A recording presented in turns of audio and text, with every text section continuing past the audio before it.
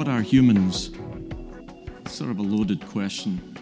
I would say there's three things about humans.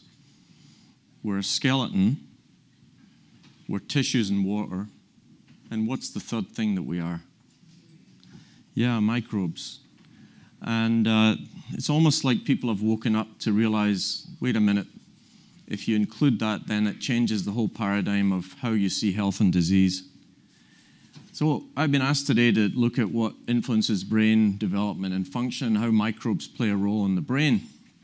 And I'd like to go back to this fetus development. And we know that changes in maternal diet through pregnancy have a big effect on what happens later in life. And many of you are nutrition experts. In the majority of organs, the period of developmental plasticity, it goes beyond the fetal period and includes lactation. But by the third week of pregnancy, the central nervous system develops and the heart starts beating. So what have we done to the microbes in that mother that might influence this process in the first 3 weeks of life when the woman doesn't even know she's pregnant, probably? And by 14 to 16 weeks, the brain has developed to the point that the baby can suck, swallow, and make irregular movements. So brain development is critical, and we have basically done nothing. We certainly know nothing about what the microbes have done, and we've had no interventions. And what are the interventions? Pretty basic, really. It's iron, folic acid, maybe some zinc, maybe vitamin A, I don't know. But it's certainly nothing targeting the microbes. The human brain, in fact, is 60% fat. And there's essential fatty acids, and here's one, linoleic acid. Well, lactobacilli can produce linoleic acid. So should we be giving pregnant women lactobacilli, and would that influence alpha-linoleic acid in the brain of the fetus, and would that change the brain development of the fetus? And I'm going to tell you an example of lactobacilli and what it might do later on. So we live in an environment, I've told you what humans are, but what is the environment that we're in? And there's lots of toxins in this environment. And these toxins, chemicals, contribute to obesity, allergy, autism, cancer, etc. So there isn't really a lot we can do about that, but we should at least recognize what they are. So here's a study in Canada which showed that nearly 2/3 of the mother risk callers that were studied, and 23 of the Japanese women living in Toronto, and 15% of Canadian women had mercury levels high enough to cause neurological damage to the fetus. How many of us get our mercury levels checked? So if this was an MD audience, the answer would be nobody, right? Probably. But it's because you're interested in these concepts. You realize that there could be a problem. And then the question is, what do we do about it? I'll come to that later on. Our food and water is contaminated, so 70%, this is developing countries, industrial waste is dumped into the water. 40 million Americans, the drinking water contains antibiotics, anticonvulsants, mood stabilizers, and sex hormones. That was 2008. That's a lot of people. And they'll say, well, it's just trace amounts, doesn't really affect us. Well, I would suggest it might. 40% of the world's rivers and lakes are too contaminated to drink or wash in. We're not doing a good job of the planet, are we? An average 99 million pounds of fertilizers and chemicals are used every year. So here's a nice example. This is how we apply pesticides. But we don't give the kid the same protective gear when they eat it. And it's because we like to have strawberries all year. I remember as a kid in Scotland, I loved August. It was the only time you could get melons. Only time. Now I can get a melon anytime. Where are they made? Where are they grown? In other countries. And have they got the same levels? I'd suggest they probably haven't. Anyway, pesticides have been linked to many diseases, Alzheimer's, colorectal cancer, Parkinson's. And we're kind of paying lip service to it. What about other drugs? So this is pharmaceuticals in the environment. This is global occurrence and perspectives. The number of pharmaceutical detected in surface water, groundwater, and tap water. And the darker the color, the worse it is. So you know where you are right here. That's on average 101 to 200 pharmaceutical agents in our water. Now, probably Russia is just as bad, but nobody's living there, or we don't get the data. And you would expect it in India and China. You wouldn't expect in Australia or Britain. Well, this is what we're drinking. What is it we're doing? What is it doing to us? Now, you can't make those drugs. If I was to make those drugs, the company would sue me because they own the drugs. So if they own the drugs, why don't they own them until they're degraded? Wouldn't that be cool? So, all these compounds, chemicals, food, etc., they come into this gut, this amazing gut that we have, and the gut is filled with these organisms that produce different things, that dissect this material, some of it in a good way to give us things like butyrate and propionate, and some of it not such a good way, where we get p-cressyl sulfate and an increased risk of cardiovascular disease. So you're not going to change this overnight unless you do fecal transplant. You're not going to change it by popping in one probiotic unless, for example, that probiotic was specific for one of those compounds that you wanted to affect. And that's going to be the future of probiotics, where we have organisms that are doing a specific job. So, an example of how these microbes affect the gut, here's drugs. Here's other microbes that inactivate drugs. Digoxin. So if you're going to give methotrexate and it's inactivated by the microbes, then the methotrexate's not going to do the job, is it? And then there's toxicity. Some of them make them toxic. So imagine now if we go back to the pharmaceutical industry and we say, okay, you're going to have to retest all of your drugs based on the microbiota of human beings to see which ones are toxic, which ones are inactive. And you have to align your drug treatment with the microbiota of the person that you're giving it to. We would have a revolution. I'd be dead by tomorrow, shot in the streets, probably. So lots of chemicals affect the brain. There's inflammatory compounds, hormones, which is, for example, testosterone produced by bacteria in the gut. There's flame retardants, imagine. There's toluene on paint. There's lead, of course. There's methyl mercury. There's dry cleaning materials, DDT, which is still in the atmosphere, and PCBs. So lots of stuff. Chlorpyrifos is a pesticide. And how are these processed? Well, here's your gut again. And here's tryptophan metabolism, toll-like receptors, cytokines. Here's the nervous system, immune system, endocrine system, and it goes to the brain. So it's no surprise then that things that happen in the gut are going to affect the brain. That's probably not going to make you fall off your seat. And if you have stress, so this is the stress profile, dysbiosis in the gut, altered gut mobility. You've heard on the leaky gut concept, inflammation. And this is all related to all these compounds, communication pathways. So these bugs are talking to your brain all the time. They have all these chemicals that talk to the brain and different parts of the brain. And that's a really cool thing. Once we try and dissect which part of the brain that they're affecting, then we'll have a better chance of having interventions. And so here's an example of the nose, right? You've got lots of bacteria in the nose, you've got lots in the mouth, you've got lots in the gut. And here they affect autonomic nervous system, etc., the brain, the spinal cord.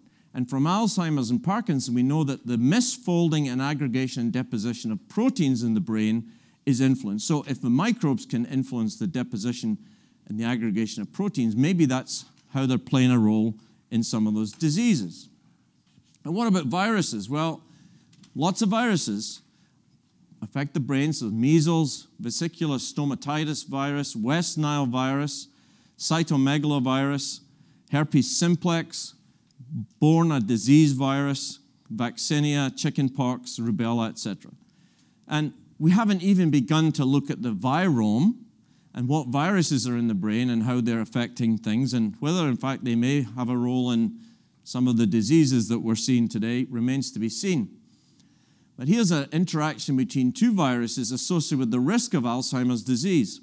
And when you have cytomegalovirus and HSV1, it's associated significantly with Alzheimer's. Does it cause it? We don't know. What do you do about it? I don't know. First thing is if it's really involved, now that changes what we're starting to look at, isn't it? If you think this is the cause, then let's look for it and see if it's really doing it. And this is multiple sclerosis. So here's the CNS autoreactive T cells present in a healthy immune system. They're activated by bacteria and viruses. They cross the blood-brain barrier, leading to MS. So if there are people at risk of MS, then we should be looking at what viruses perhaps are in the system. And the interesting thing for me is what suddenly triggers these diseases. You know how you get people, I have a son-in-law, and literally one day he got Crohn's disease. It just, boom, just happened like that. And I think sometimes there's a trigger, and if we can understand the trigger, we'll get to solutions. Now, if you alter the gut microbiota dramatically, would it impact MS? So what's the most radical way you can affect the gut microbiota? Fecal transplant, right? So I like to ask students, would you give a kidney to your best friend to save their life? Most students will say yes. Would you give your stool? I don't know. Don't like you that much. But in fact, that's what certainly is happening in Clostridium difficile. Anyway, this guy, Tom Barodi, in Australia, did this. It's only 3 patients. 3 patients where he did fecal transplant in multiple sclerosis. And his clinic, you can basically go there, and the turnover of the clinic is incredible. But I'll show you what the conclusions were. So the fecal transplant caused a resolution in constipation, a dramatic improvement in neurological symptoms, regaining previously static motor skills, and eventually walking unassisted. 2 patients had restored urinary function. In fact, there's a paper just came out showing that fecal transplant in patients has stopped them getting recurrent urinary tract infection. Interesting, eh? And there seems to be a microbial component in MS. Now, it's only 3 patients. This was a study in Canada which showed that there's bacteria in the brain. I mean, we've always thought there's parts of our body that are devoid of bacteria. And they found bacteria in the brain by sequencing. Now, you have to be careful because some sequencing, I think we're going to be questioning a lot of 16S data because of contamination. But they looked in the brain itself, and they found a bunch of different bacteria which they claimed were in fact alive, and there was evidence that it was mostly proteobacteria and phage. So the question is, what are they doing? And they'll be in very small numbers. Why is a bacteria or a phage in the brain in very small numbers? And we did a study on breast cancer, and we found bacteria in breast tissue that was different in women with cancer than women that were healthy, in very low numbers. What is it they're doing when they have tissue, enough, all the nutrients in that tissue to grow like crazy and cause an abscess or an infection? But they don't do that. They just sit in low numbers, and we'd like to find out what that is. Because we know they produce neurochemicals. GABA, norepinephrine, serotonin, dopamine, acetylcholine. These are normal, everyday organisms. Candida is a yeast, of course. So they produce these chemicals. And people have talked about the vagus nerve, but I want to emphasize to you, the vagus nerve isn't just stuck to the gut. The vagus nerve links the eyes, the salivary gland, the lungs, the stomach, kidneys, bladder, and urogenital tract. And where are there other microbes? In all of those places. And maybe that chronic pain of chronic urinary tract infection is somehow linked to the microbes and the connection with the brain. That's an area that we've been looking at. So what's a probiotic? You don't leave the room until you can say this definition off heart. So I had 55 dental students, and I said 3 times, this is coming up in the exam. 8 got it right. So that proves it's so easy to get into dentistry. Really does. Anyway, so they got to be live. Don't call dead probiotics. They have to be administered, not consumed. It could be administered. It could be on the skin, the vagina, the mouth. Adequate amounts to confer a health benefit. And a health benefit is not, it changed my life. Well, you took probiotics this morning and it changed your life. That's great, but now prove that it's really because of it. And you have to do clinical trials to prove it. So let's look at some brain and behavior. So we're starting to see randomized controlled trial to test probiotics in cognitive reactivity to SAD mood. We're seeing a consumption modulates brain activity, and this is imaging done by Emmer and Meyer. Lactobacilli modulates intestinal pain, inducing opioid and cannabinoid receptors, which is really kind of cool. Now, this was a neat paper, and nothing is followed up from it, which I don't understand why, but anyway. Impact of consuming a milk drink containing a probiotic on mood and cognition.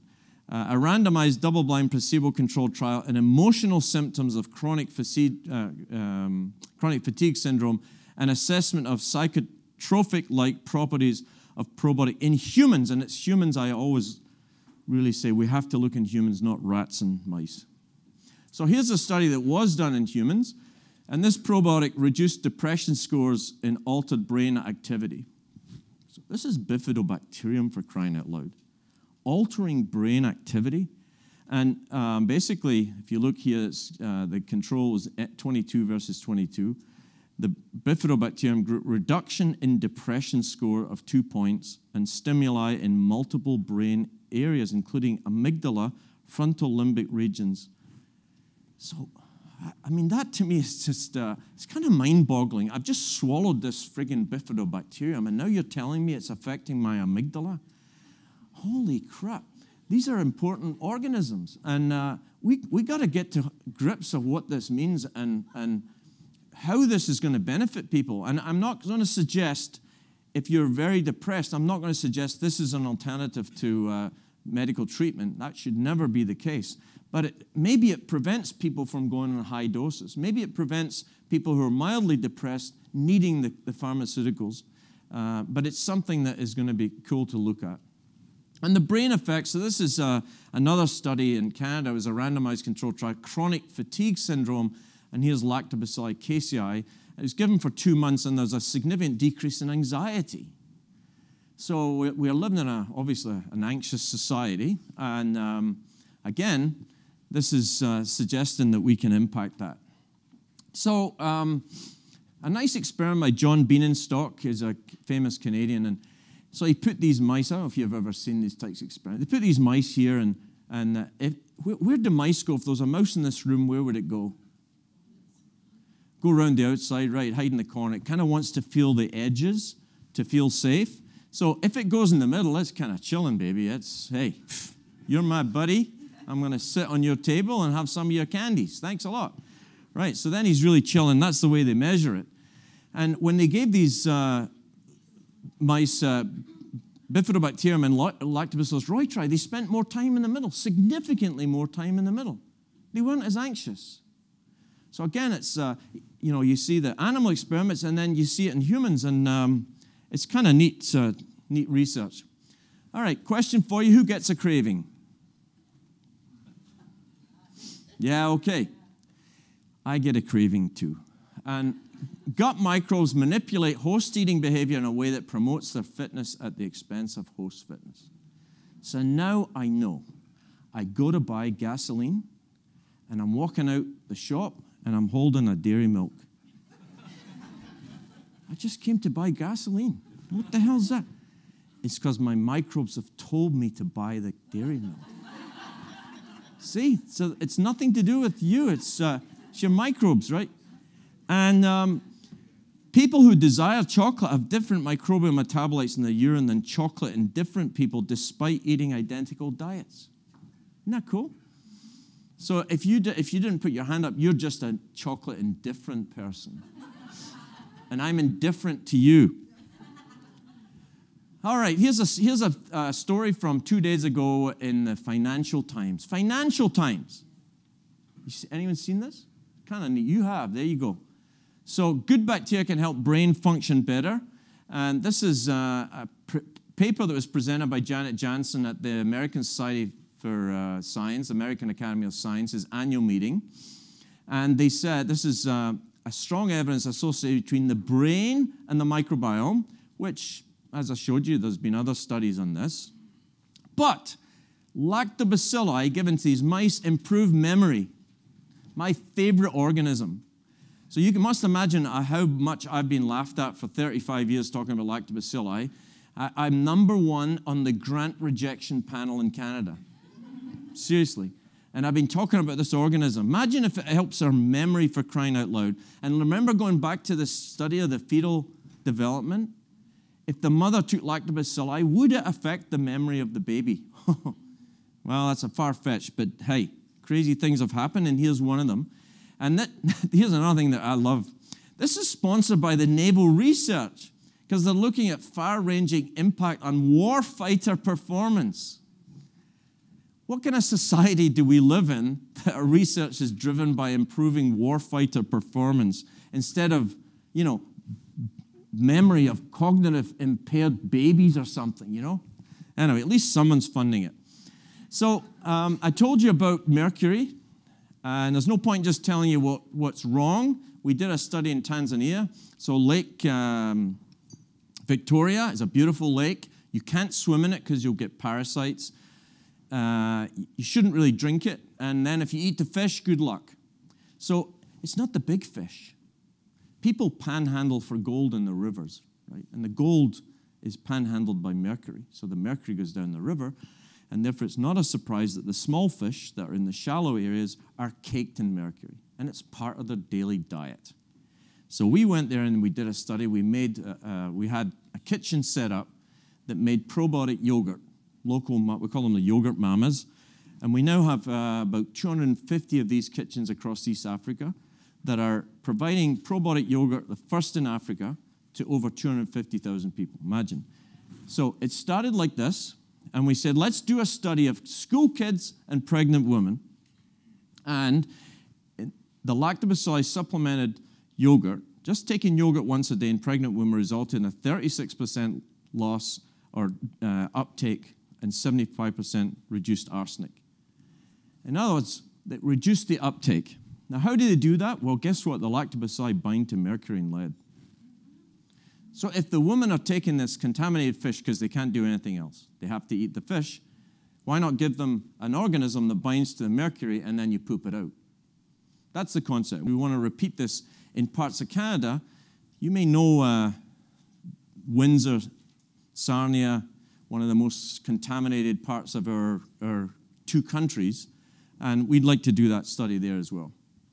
We then looked at these lactobacilli. Could they degrade pesticides? Actually, they can. They can degrade some pesticides, and they can degrade aflatoxins. Now, we're in America, Canada, where aflatoxin poisoning isn't huge. It's very big in other parts of the world. So if you can not only stop aflatoxins getting absorbed across the gut, you can degrade them, then you're really in a good shape. So what's the bottom line of my talk? We live in a microbial planet. There's microbes in the brain. We don't know their function. That first thing is so, so important. We've really forgotten that this is a microbial world. And if humans are so crazy one day that we just wipe each other out, guess what will be left? So who's sensible, the microbes or the humans? Rest my case. We can use microbes delivered to other sites. So gut, possibly the nose, possibly linked to the vagus nerve. You could have sprays that go into your nose that could affect these things. You can manipulate outcomes emanating from the brain, so depression, anxiety, cognitive function, pain. We've created this huge chemical implant on a planet, forgetting that at its core, this is a microbial planet.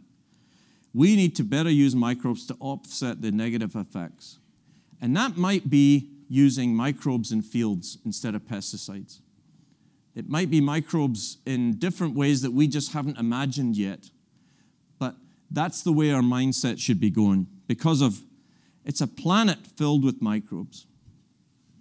This includes crop and livestock production, wastewater treatment, air pollution, mining, and food preservation. So we're a colleague of mine's doing a study with a very large chemical company, and they have a 1 kilometer span that the chemicals go in this end and go in the St. Clair River at this end. In between, there's microbes. And these microbes are trying to degrade all the chemicals. Because if one of those chemicals, and I won't tell you what it is, gets in the St. Clair River, it's millions and millions of dollars fine for the company. So that's an example of letting microbes do their own thing. And there's other ways we could do things. We could add microbes that degrade antibiotics and pharmaceuticals into wastewater treatment plants, for example. And then pollution and mining and food preservation, this should be part of what we do. But it starts in the womb. So if we don't get brain development right there, we better make it up quickly. Imagine a planet of people with poor cognitive function. Whoops, we already have one. And they're all men. So I would like good to come from this, one microbe at a time.